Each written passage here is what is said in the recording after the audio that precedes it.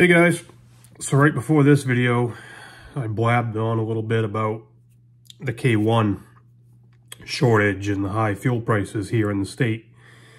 And it's only October 14th. Just wait. It's not even cold yet. It's like 51 degrees out there today. So if you've kind of followed along here, I've got 5 other videos called Heat Concerns, 1, 2, 3, 4, 5. So this is 6. And it's just focusing on 5 particular videos I did where I've seen number increases. I ain't making no money on this YouTube channel, whatever. No big views, nothing like that, no big subscribers. But these 5 videos particularly are getting bigger numbers than everything else, and still are. So the last video I did was May 3rd of 2022. Now it's October 14, 2022. So on May 3rd, pellet stoves versus wood stoves. It was 206. Today it's 282. Not too big of an increase.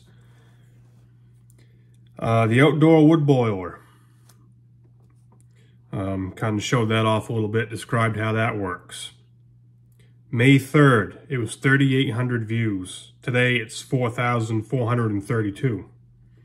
So that's gone up quite a bit. Buying your own propane tank.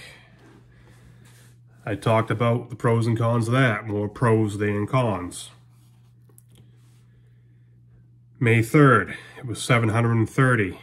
Today, 2,076. That's a big jump.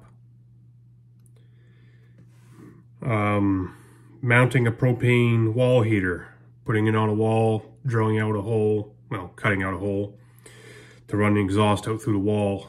Dad and me did that up at camp. May 3rd, it was 1,886. Today it's 2,824, so that's about 1,000 more. That's a pretty good jump. Setting up a 500-gallon propane tank. That was another tank that I bought, so I own it. I get it filled at cheaper prices than company-owned tanks. May 3rd, it was 630. Today, it's 1,417. So there's another big jump.